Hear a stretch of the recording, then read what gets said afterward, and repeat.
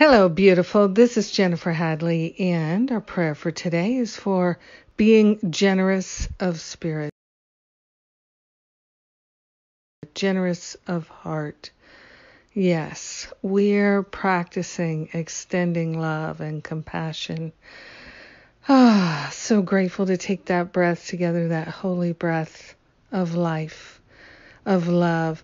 We place our hand on our heart and we wholeheartedly declare ourselves to be truly willing, open, and available, to be generous of spirit. We're partnering up with the higher Holy Spirit self. We're partnering up with divine love intelligence.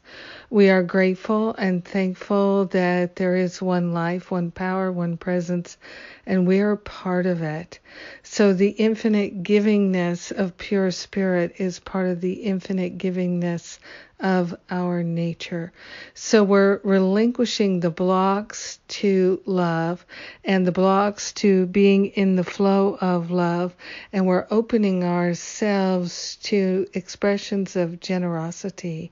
We are willing and grateful to be generous in our patience, generous in our compassion, generous in our kindness, generous in our willingness to share and extend love and goodness.